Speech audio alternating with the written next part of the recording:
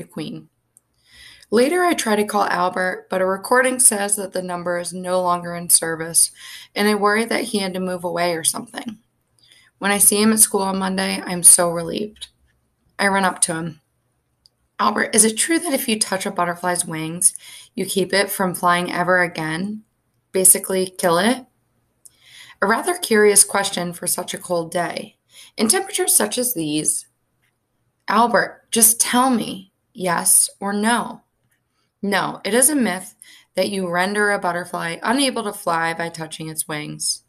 The powdery residue on their wings is actually scales. They shed these scales on a regular basis, so merely touching them is okay. You only injure the butterfly if its wings are torn. I remember how the lady said its wings weren't torn. I hug Albert until I realize what I'm doing. His surprised expression is so hilarious. Like Einstein himself just told him that Earth is not round, but instead shaped like a spoon. Nice shirt, Albert. Is it new? Shay laughs at her own comment. Before he can answer, she draws her fingers down her own sleeve. I got a new sweater. It's purple, which is the color of royalty, she says, looking directly at me. That's why it's my favorite. I wonder what she wants from us, and I hate that I never know what to say to her. I come up with great comebacks to her the next morning, hunched over a bowl of cereal. Indeed, purple is the color of royalty, Albert tells Shay. Yes, yes it is. Her voice is sing-songy and makes me wish she'd go eat paste. You two are just so uncouth, she turns to me. I bet Allie doesn't even know what the word uncouth even means. Do you? I know what uncouth means, Albert says. I know something else too. Only an uncouth person would wear snail snot. She looks at us while we're wearing it. You say purple is the color of royals, he says. They only wore purple because it was the most difficult and expensive color to make. In medieval times, they needed to collect 3,000 Murex Bernardus snails to have enough slime to make one cloak. So good for you. I'd prefer beige. He turns to me. What about you, Allie? Slime or beige? Oh, I'd have to go for beige. I try not to smile as much as I want to, and I try to keep my voice from sounding as happy as it is, because the look on Shay's face when she looks down at her new sweater, like she is actually covered in snail slime, is pretty unforgettable. Chapter 23, Words That Breathe. Monday is vocabulary day when Mr. Daniels goes over the new words for the week. As far as reading lessons go, this isn't so bad. All I have to do is listen as he tells us the word's meaning, and I can usually remember it because I make mind movies about each one, and that helps me remember.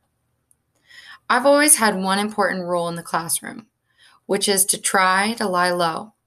If I'm called upon, I'll say, I don't know, even if I do. I discovered that giving a teacher an answer makes them expect more from me, and then everyone gets disappointed. If they never get an answer from me, they stop asking.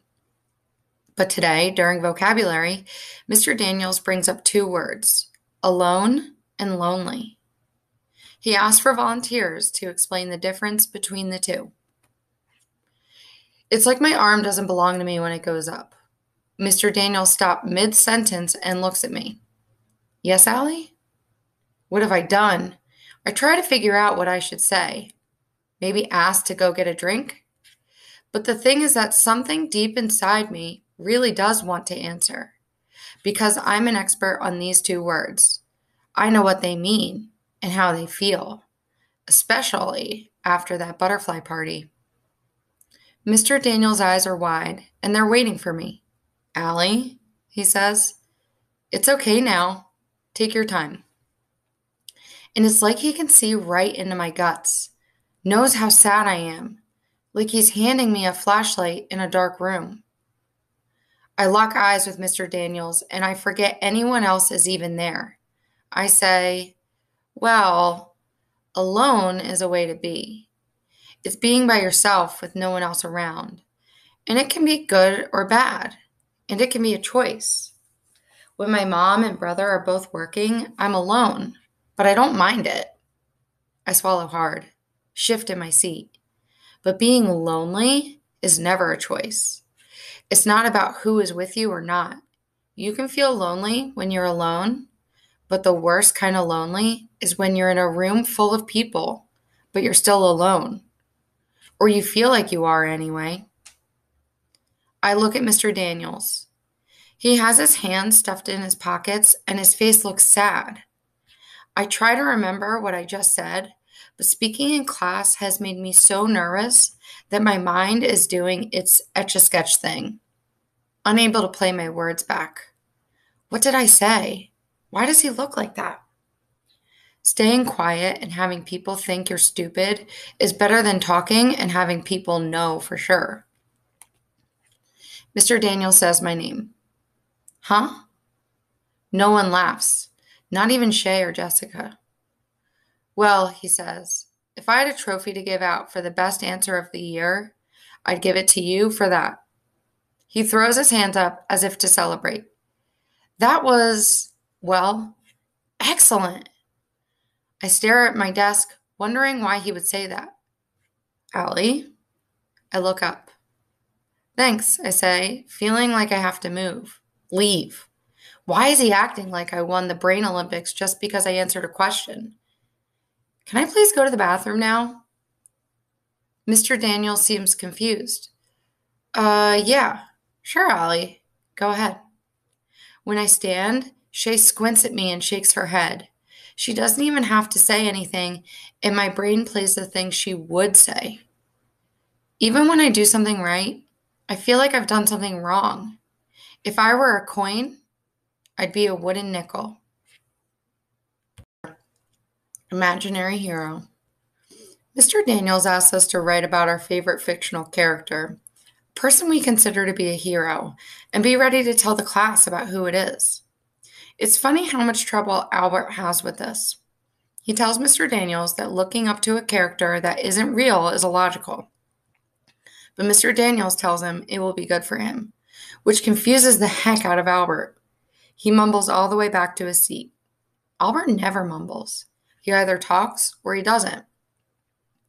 Oliver is in his seat listing the names of every superhero I've ever heard of. Superman, Captain America, Batman. He looks upset when he turns to Suki nearby. Is Robin a superhero? I mean, his outfit isn't scary at all, and he has no special powers, but Batman doesn't really either. But at least Batman can drive the Batmobile and fly the Batplane. Robin just rides along. I don't think I'd want to just ride along. What do you think? Suki opens her mouth, but no sound comes out. It doesn't matter because Oliver has moved on. Spider-Man. Maybe I'll write about him. He holds up his palm in Suki's face.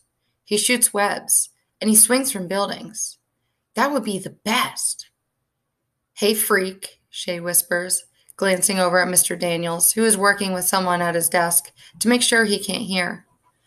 We don't need to hear every weird thought in your tiny little brain. We're trying to work.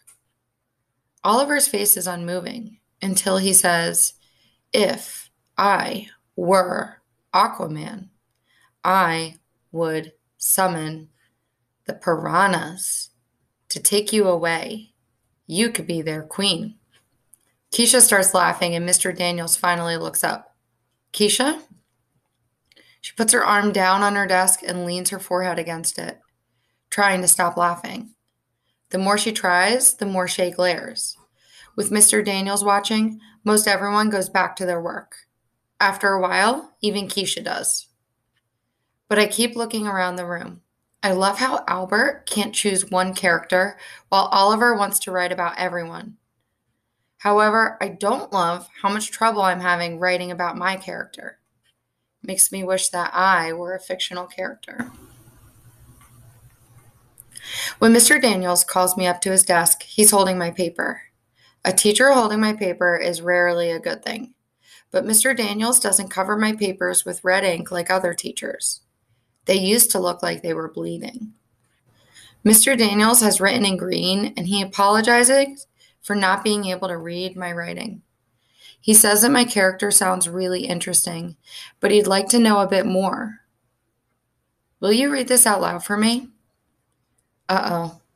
I take it, squeezing my eyes into slits, trying to read my own writing. I wait for him to pressure me to try harder, to do something I can't do. He slides the paper out of my hand. Well, he says, why don't you just tell me instead of reading? First of all, tell me your person's name. I feel such relief that I'm afraid to blink. I hate this pressure, but this time I've been saved. I keep my voice down so no one can hear. It's Roy G. Biv. Oh, wait, he says. Like the colors of the color spectrum? I nod. He stares. Before he can tell me I've messed up the directions, I say, you said fictional, and I figured you meant a book character like Alice from Alice in Wonderland.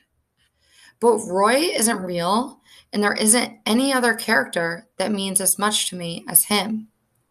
I love the colors, and I use them in my art, and art is about the only thing. I stop before I confess to feeling like a failure at everything else.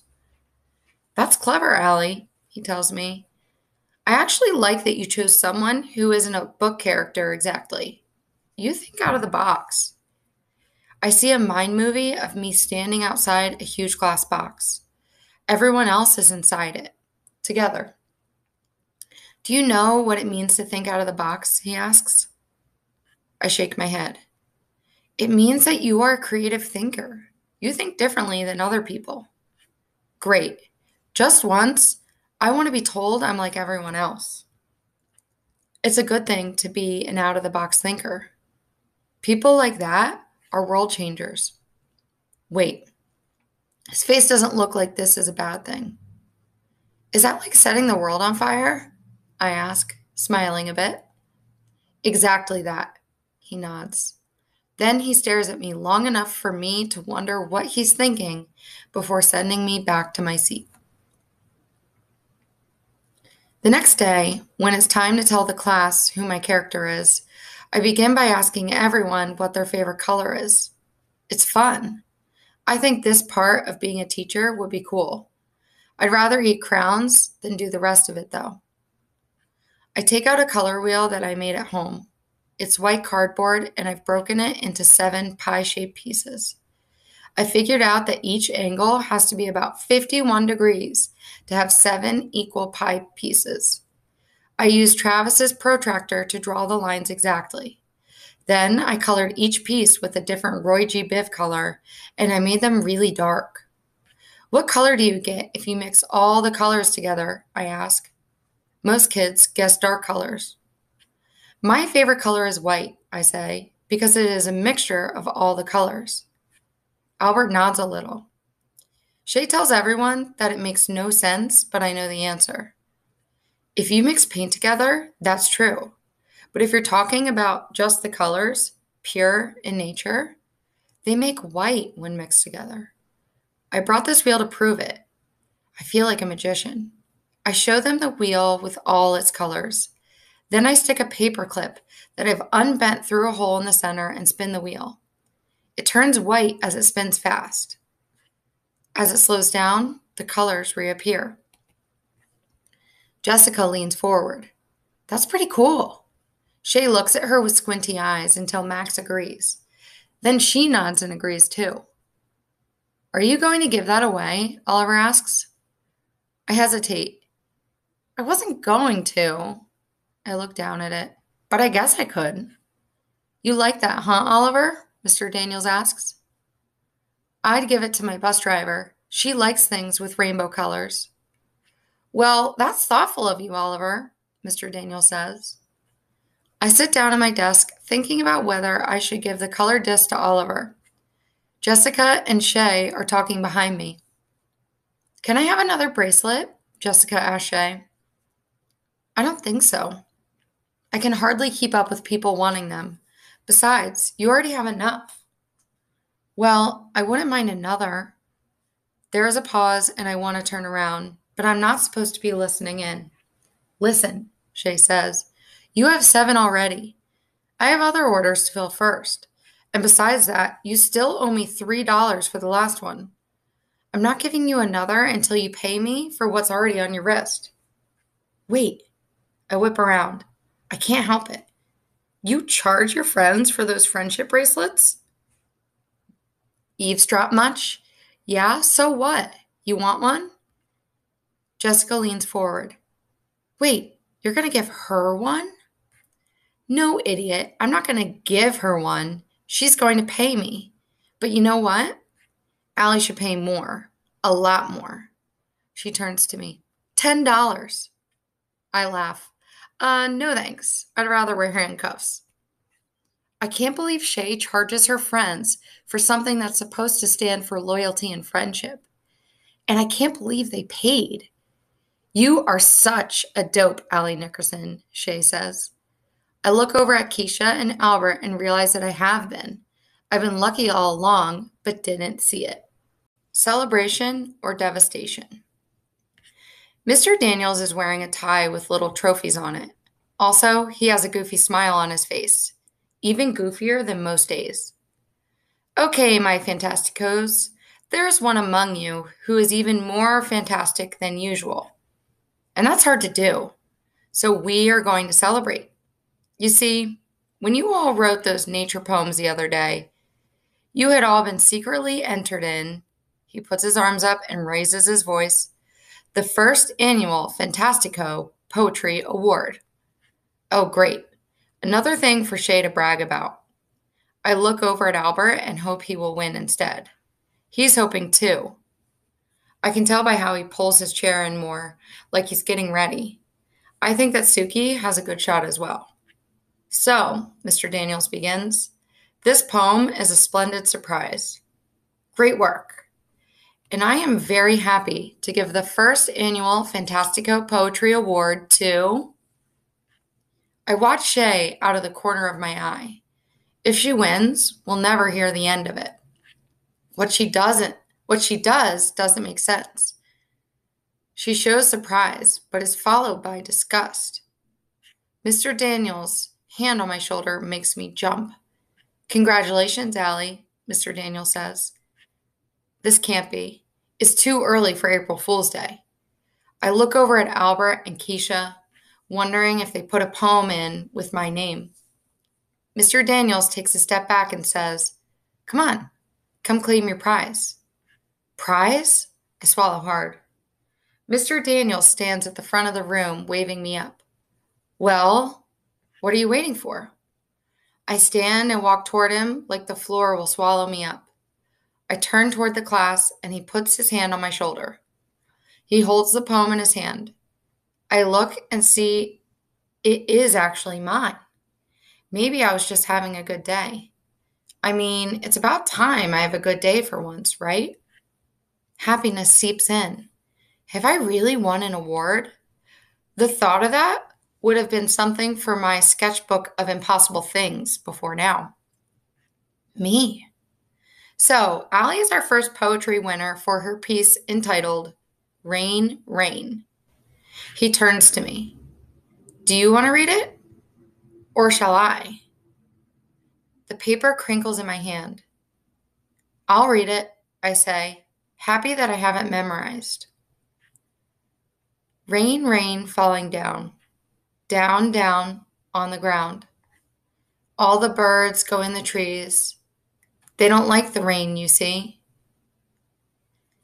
It doesn't take long to say, but it took me a long time to write.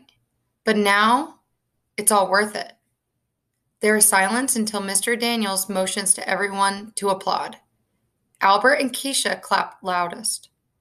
Mr. Daniels motions again, and the applause gets louder.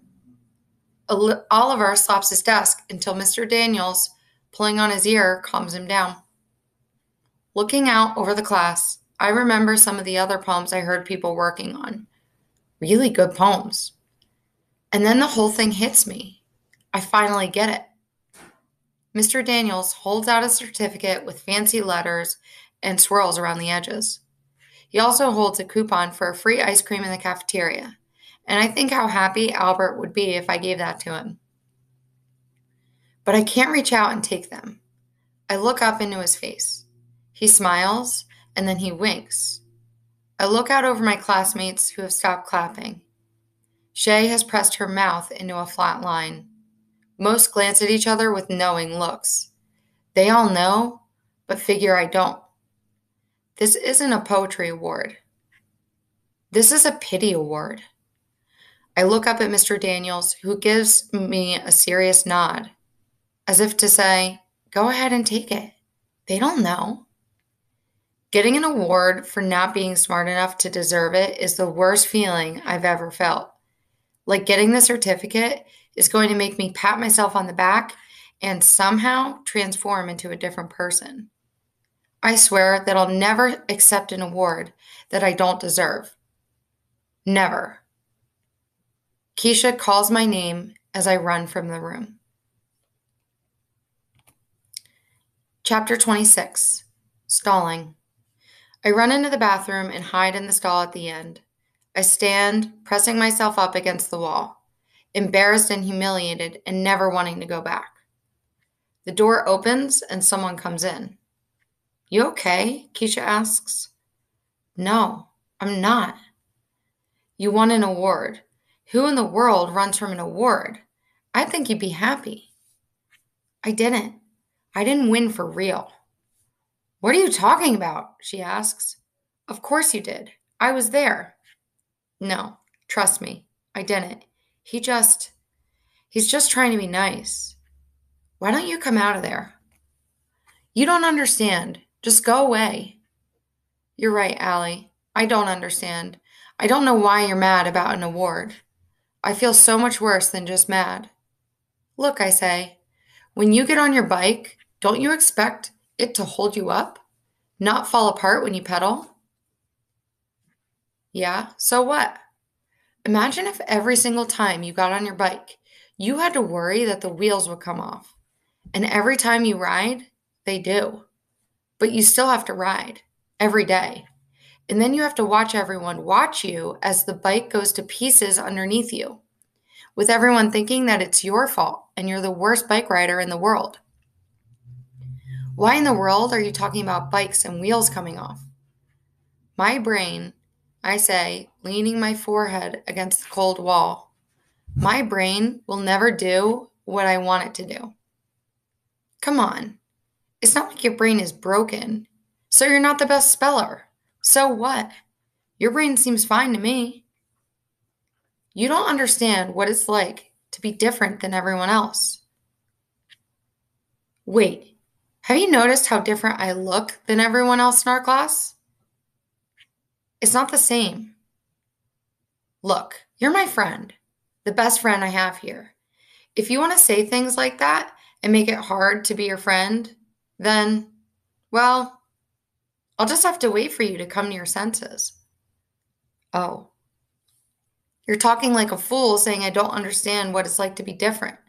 But the thing is, I'm only different to the people who see it with the wrong eyes. And I don't care what people like that think. I laugh a little. Albert says that the problem is that white people don't have enough melanin. He says that's the thing that makes human skin darker. Well, that boy is bonkers, but he is a smart one.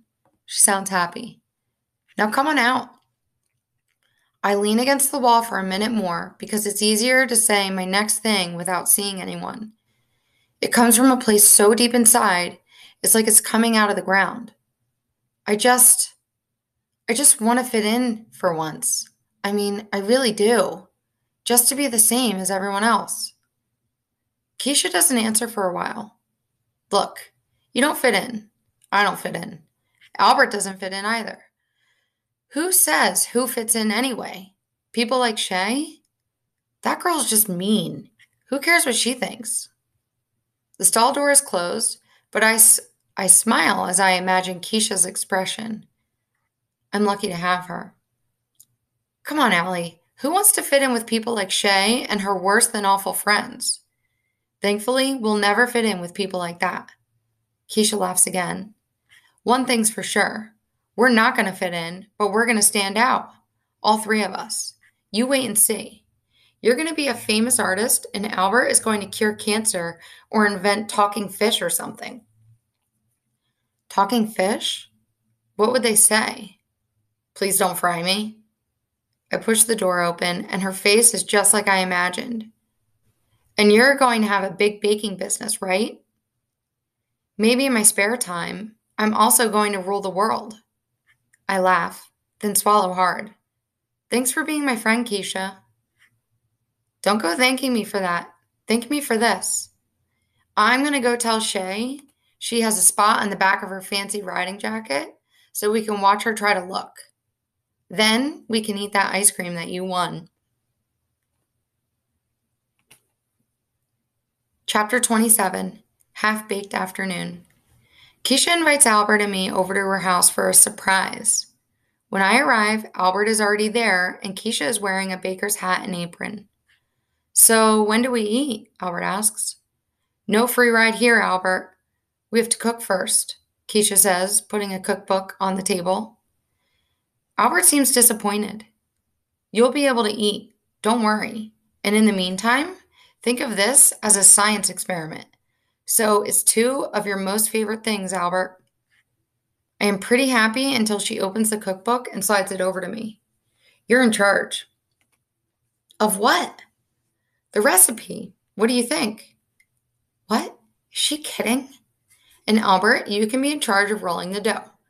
Going to try cookie dough today to see if the letters cook at a similar rate to cake. I'm freaking out over having to be in charge of the book. I'd rather be in charge of teaching cats to play hockey.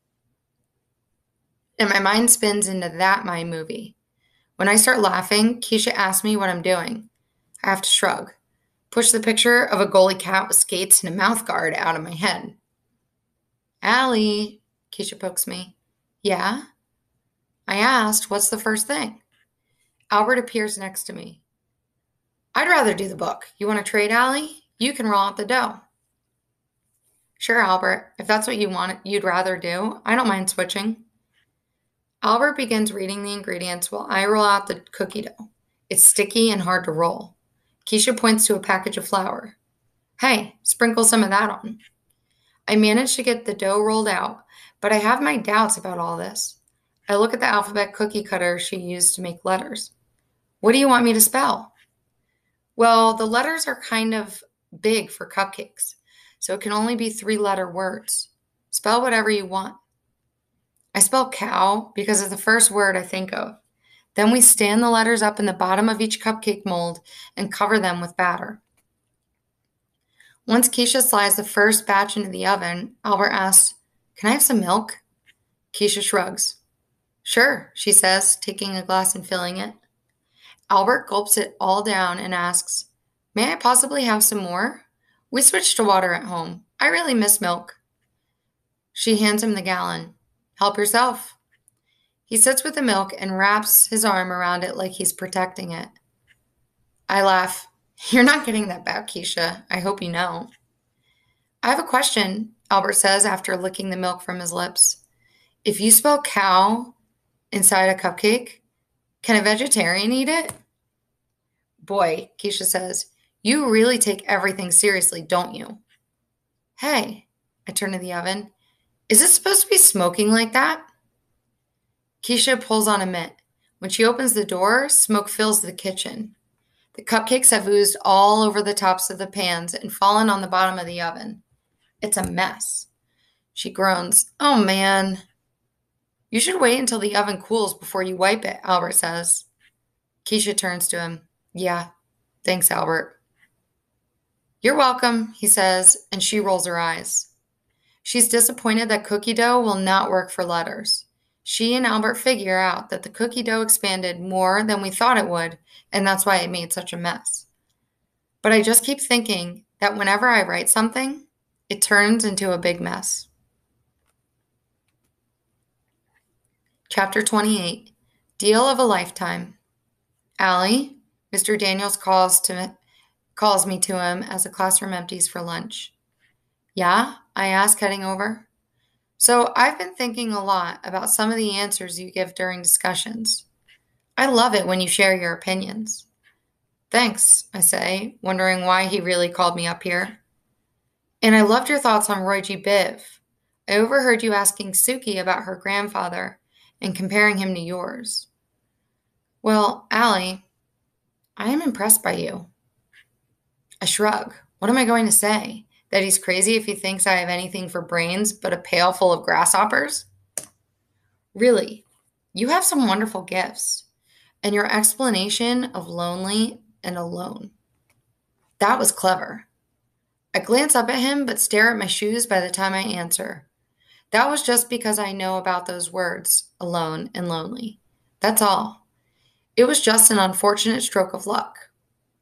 He laughs. An unfortunate stroke of luck, huh? I nod. I see. Yeah. Allie, how many kids your age use phrases like unfortunate stroke of luck? I feel like a fish in a wire cage rather than a tank. Can I go to lunch now? Not just yet. I'm wondering. Do you ever think one word but a different one comes out of your mouth? Well, yeah, I guess. Does reading sometimes give you headaches? I nod, more nervous. When you look at letters, do they ever seem to move? I'm confused. Of course they do. They do? He's wide-eyed. I nod, but I'm not sure if I should. He just looks at me for a while, and I think I know how Keisha's cupcakes feel when she watches them in the oven. One more question, he says. I shift my weight. Have you ever heard of a game called chess? Yeah, I say happier. It's from Alice in Wonderland Through the Looking Glass. My grandpa read it to me a gazillion times. It's the game that uses checkerboard and the castle pieces, right? He brightens. Yeah, that's the one. Do you know how to play? I shake my head. Do you want to learn? I don't know. Well, he says, leaning forward and resting his elbows on his knees, I think you'd like chess. I could show you how to play after school. If you'd like. I'd have to stay after. He thinks for a second. Well, I was thinking of starting a chess club. I thought you could come first so I could teach you to play. If it works out well, we could invite other kids. It might be fun, something different. It's not like I was born yesterday. I know he's up to something. Teachers don't volunteer to stay after school to play games. I kind of want to say yes because Mr. Daniels is cool, and I don't think there is any reading stuff in chess. And my grandpa would have liked to know I could play, but it scares me. Well, I don't think so, but thanks anyway. He seems disappointed. I turn to go. How about if I excuse you from homework for learning how to play? I stop like my feet are strapped to 1,000-pound blocks. Did he just say that? I turn around. What's the catch? I ask. No catch. If you stay after to learn chess for a few days, I'll excuse you from homework on the days you stay. Am I going to have to write a paper or something? No papers. Promise. I just come in here and play a game and I get out of homework? No catch? Well, you can't tell anyone in the class. I'll call your mom about it, though. He holds his hand out to shake. We have a deal then? Yeah, okay. I can't say no to that deal. Homework is only one step above death. I'm so happy about skipping some homework that I'll keep remembering it and being happy over and over again. But what really gets me is that in order for Mr. Daniels to come up with this plan, he must have thought of me outside of school when he didn't have to think of me. I bet other teachers have never let me sit in their head 1 second longer than they had to.